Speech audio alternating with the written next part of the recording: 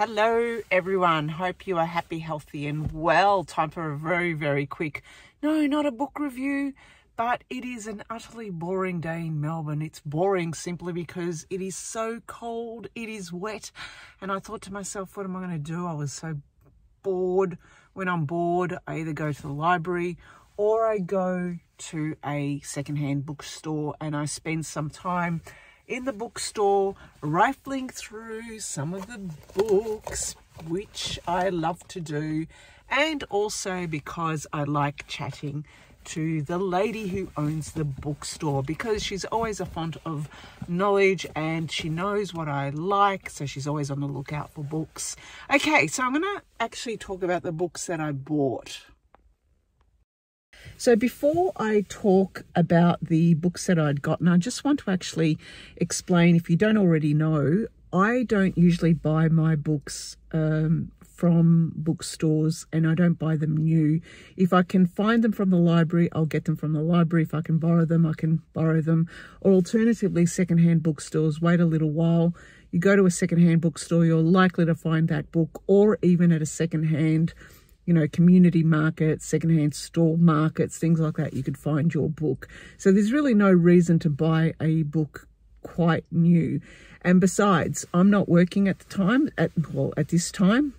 So I need to save money, don't I? So that is a reason why I usually go to secondhand bookstores, or I just simply use the libraries, because you can basically find anything you want for free. I like free.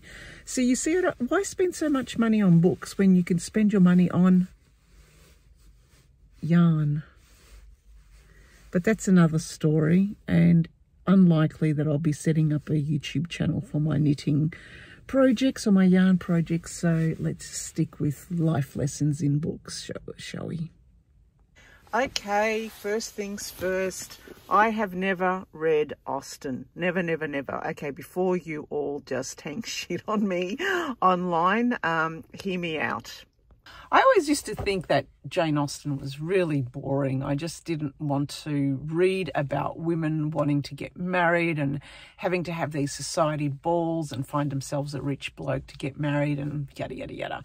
But I had just recently finished reading Jane Eyre by Charlotte Bronte, and I loved it. I loved it so much that I thought, shit, what have I been missing with these female writers of the 1800s? So naturally, I had to go and get more of Charlotte Bronte, but also I'm going to try my hand at Jane Austen.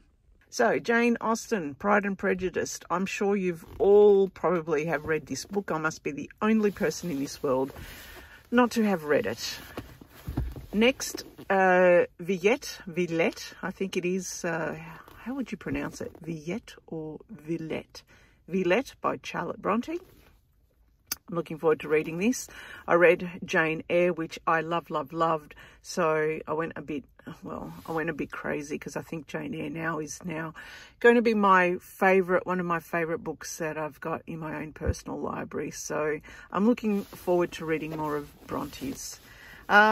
This one I'm not entirely sure, but I had heard about it. It's called The Collector. Yeah, not too much. I don't know anything about this, but he kind of looks very, what was that movie with, oh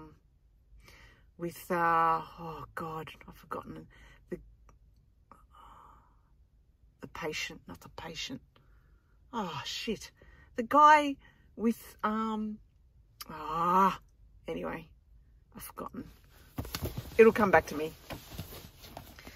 Anita Bruckner, Hotel du Lac. Okay, this is going to be very interesting, because every bloody book that has won the Booker Prize, I've hated. I don't know why, but Booker Prizes and me just simply don't mix for some reason. I can never get into them. But given that this one was written many years ago, maybe, I don't know, maybe I'll be able to read it. I hope. Jeffrey Eugenides, how would you say? I would say it in my Greek style, Jeffrey Eugenides, but probably he doesn't pronounce the name like that. The Marriage Plot. I'm simply reading it because I'm reading Virgin Suicides at the moment and loving it. I've also have read Middlesex. I've got a copy of this book back at home. I like his writing, so it might be interesting. Persuasion, I should say that correctly. Persuasion.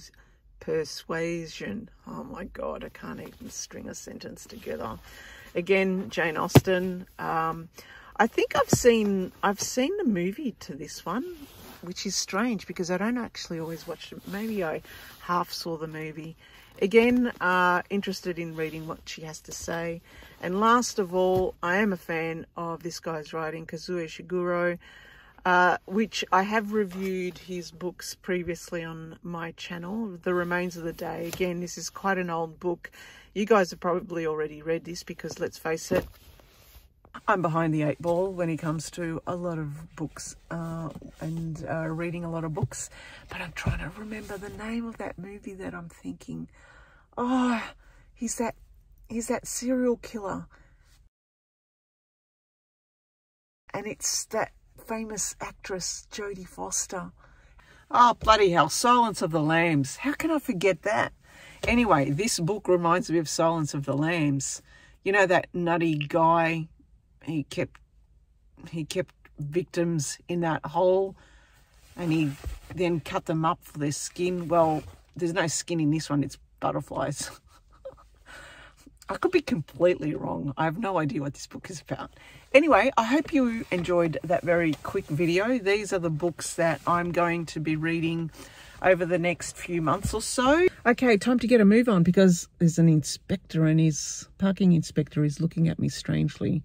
He's probably thinking, why is she talking into a phone? Do people think that anymore? No, they probably don't. Anyway, best I get home. My husband's probably thinking, where the hell she's gone? I just said some lame excuse that I was going to the supermarket. I was going to my bookstore instead.